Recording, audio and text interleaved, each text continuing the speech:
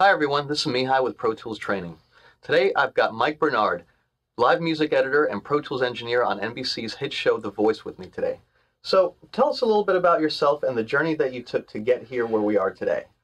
I started back in late 70s, early 80s, as actually working in studios as a synthesizer programmer. In the late 80s into early 90s, I was working with Brian Wilson, did his first two records. Actually, Brian Wilson from the Beach Boys, From the Beach Boys, yeah.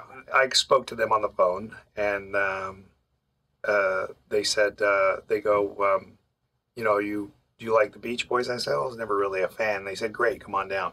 With him, I walked in the room, and I had an old Sequential Circuits Prophet 2000 sampler, and he looked at it, he goes, what kind of sounds does this do? I said, anything you want. And he goes, well, can it make the sound of a nuclear explosion? And I went, yeah.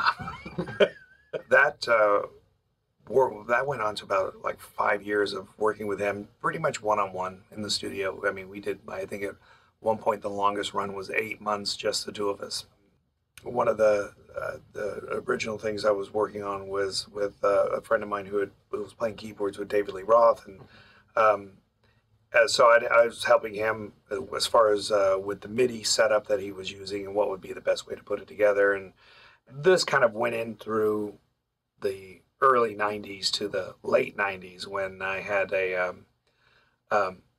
friend of mine who was basically, he did the same thing I did. He called me up one day and he said, hey, I'm going to do this tour with Cher. I don't want to do it. Do you want to do it? Anyway, so that was my first meeting with Paul Merkovich, who is the MD on The Voice. So MD, just to clarify for everybody out there, MD is a musical director. Yeah. When that tour finished, I got a call through some other people I was working with to work with Christina Aguilera. Okay, so after the tour work that you did with Cher and Christina Aguilera and artists such as that, what happened in your life beyond that point? The last tour I finished up with was with Pink, and she was actually a good artist to work for. I was sort of reunited working with Paul on that one. He called me up and said, what are you doing? And I said, nothing. He goes, I'm working on this show called The Voice. He goes, you want to come in and, I need you to do some Pro Tools work for me. We got together and with the band and had to go over, I think the first set of songs was like 170 songs. Wow. That the band had to learn. We've learned over 1,000 songs. Wow. Recorded about 500 songs for iTunes. And this is in 2 years. It's amazing. So that's 50 albums worth of material in 2 years. So you and I first met when Paul called us at ProMedia, asking us to come out here and spend a little bit of time with you and just kind of go over some things with Pro Tools. And one of the things, like when Paul called you in for me to talk, he goes, "Oh, talk to this guy Mihai. See if there's anything that that he can show you for your workflow." Changing pitch wasn't the problem. It was changing time with elastic audio, and I was completely overlooking that and just going, uh-oh. Because I remember that was something that we did spend quite a bit of time on that day was going over all the aspects of elastic audio. Right. Because it seemed from what you told me then that was a really integral part of what you do on the show. Yeah. You guys obviously do a lot of Pro Tools work on the show. Yeah. What are some of the challenges that you guys encounter every single day in your day-to-day work? I would say that the main challenge is the speed, I think, that we do everything at. There's things where we are going through maybe 24 songs in a day with contestants, and those songs are recorded, and we have a separate stereo music pass along with a vocal from the contestant, and all of this has to be bounced down and sent to, and converted to an MP3 and sent to them via email, so that way they can get it. By the time they walk out of the room when they're done, it's already being sent to them, so they can walk in with a vocal coach and start rehearsing it literally, a half hour later. in the context of the show. Right. You know, as you mentioned, Pro Tools is pretty widely used. And I think for most people that have watched the show, you can even see that they also use other components such as the Avid Venue system for the live rehearsals. Um, do you guys actually record most of that stuff that happens through the rehearsal process when they're working with the mentors or whatnot? Well, what we've got is we have a venue, and that's our monitor desk. Um, I'm playing back and recording, and then I've also got, like I said, another guy that's actually recording to convert for the contestants. And I'm sort of recording everything as more of an archival thing because every time we run the song down, I'm recording a pass of it. So if someone does something and we need to go back and say, oh, wait, what did we do on this? Just because of the volume of songs that we're doing. In our truck for the show, it's actually the show is mixed on another venue in the show in a remote truck, along with a Pro Tools HD system in there as well.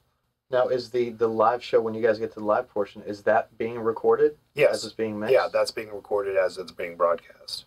And how does the iTunes part of it play into what you guys are doing? Are you guys actually recording like the rehearsals and then piecing songs together? Are you guys going to a recording studio with the contestants? No, we go into a recording studio.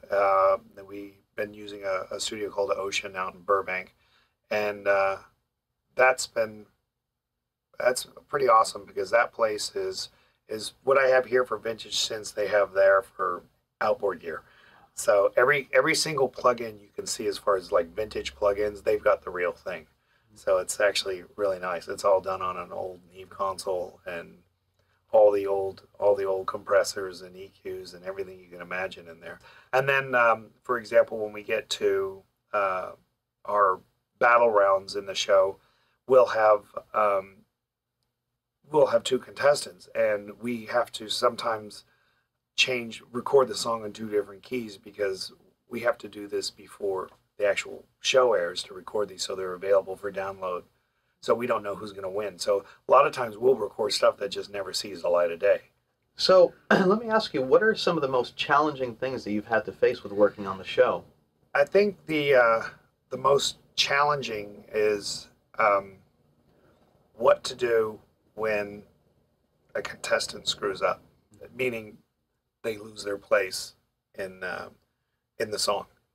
A lot of times it's not that big of a deal. The band just follows them because we're on a click track, and that's the only thing they're hearing is a click. There's a lot of tracks coming from me. I mean, especially if we do something that's like a big, electronic dance song.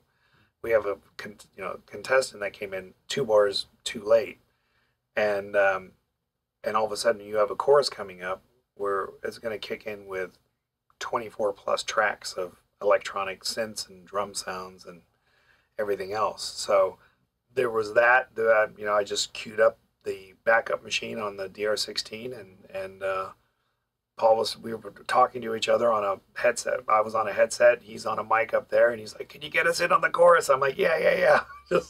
And in the meantime, I've got both hands trying to queue up one machine, switch over to a backup click track that's running so the band can stay in time, and the chorus comes in and punch in and switch over at the same time, and we are all back in sync.